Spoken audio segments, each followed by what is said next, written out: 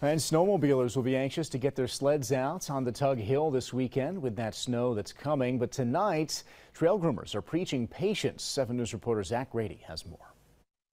As the snow starts to pile up, the owners of the Montague Inn are starting to prep up for what they hope is a big weekend and the start to a successful sledding season. Very excited. We love the snow around here, you know. We're snowmobilers, a lot of us, just the same, but we love the area, we love the snow, and this is a great place to be if you love those things. From early December through the end of March, more than 10,000 miles of snowmobile trails will open up across New York State.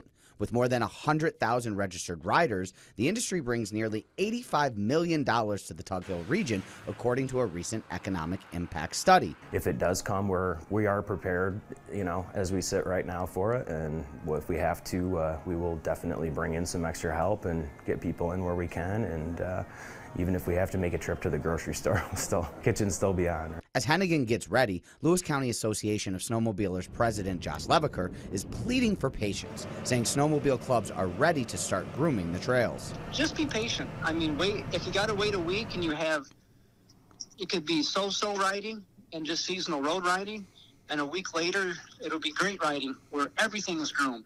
Leviker, Hennigan, and snowmobilers near and far will be watching clubs' websites for updates on how the trails are as the Tug Hill gets ready to welcome feet of new snow.